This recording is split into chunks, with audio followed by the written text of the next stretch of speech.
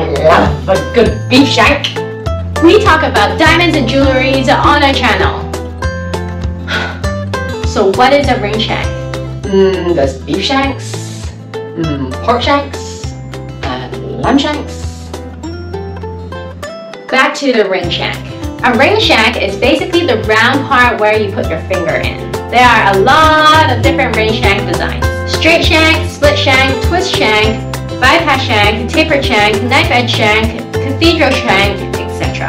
And of course, custom shank styles. But what if I don't like the shank I have now? Can I do something about it? You can definitely keep your diamond and remodel to the design that you wanted. But what shape diamonds go with what shank? There is no right or wrong answer here. You can do whatever design that you want to do, regardless of what shape you have. How about a huge diamond? What shank do I use for this? If it's a big diamond, I would recommend a thick shank. Not only is it safer, but it won't swing around to your finger that much because it is a heavy top.